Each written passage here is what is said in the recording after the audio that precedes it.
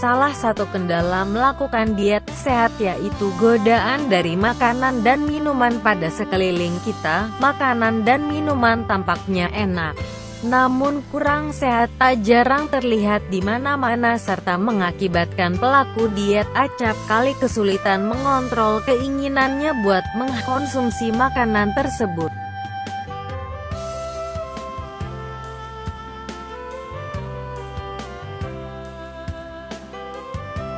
Sebenarnya, diet bukan berarti mengurangi atau malah tidak makan sama sekali. Kita tetap bisa makan dalam porsi biasa, tapi harus lebih cermat pada memilih makanan tertentu. Oleh karena itu, berikut ini beberapa saran makanan dan minuman sehat yang bisa kita pilih agar tetap menjaga program diet sehat kita.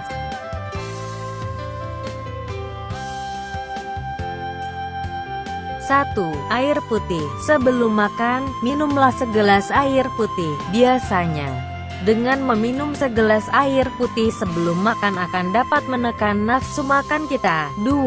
Sayuran hijau. Sayuran hijau, misalnya sawi atau bayam, merupakan menu makanan yang rendah kalori. Karenanya, kita dapat makan sayuran semacam itu dengan jumlah besar tanpa risih menjadi gemuk. Selain itu, sayuran hijau mengandung banyak serat yang bermanfaat buat tubuh. 3. Kaldu sayuran.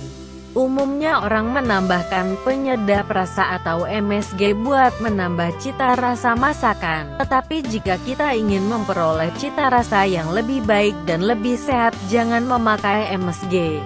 Akan tetapi konsumsilah kaldu sayuran sebagai gantinya. Selain memberi cita rasa pada masakan, kaldu sayuran lebih menyehatkan sekaligus lebih mengenyangkan. 4. Tahu.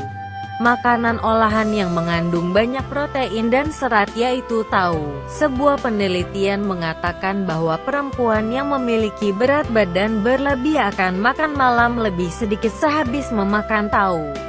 Buat menjaga diet kita, konsumsilah tahu yang alami, tanpa tambahan lain seperti gula, karena tambahan itu justru akan mengacaukan rencana diet kita. 5. Kalkun.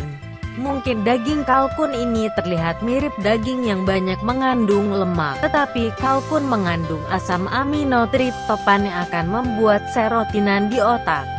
Serotonin itu akan membuat orang yang memakannya akan merasa kenyang lebih lama. Meski gitu, kita harus waspada agar tidak konsumsi kalkun berlebihan. 6.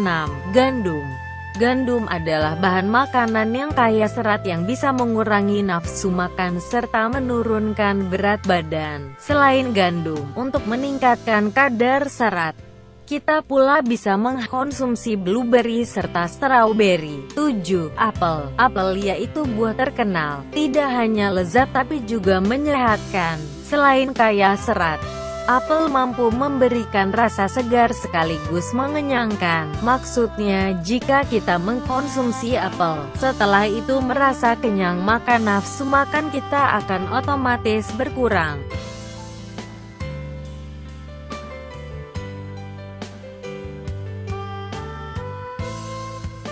8. Asinan.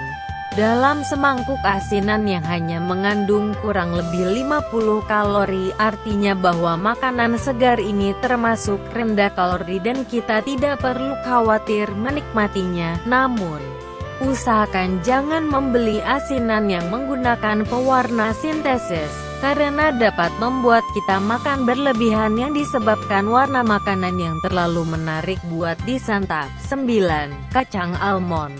Kacang almond dapat dijadikan kudapan sehat selama kita menjalani rencana diet. Kacang almond mengandung asam amino yang dapat merangsang sekresi hormon kolesistokinin pada saluran pencernaan.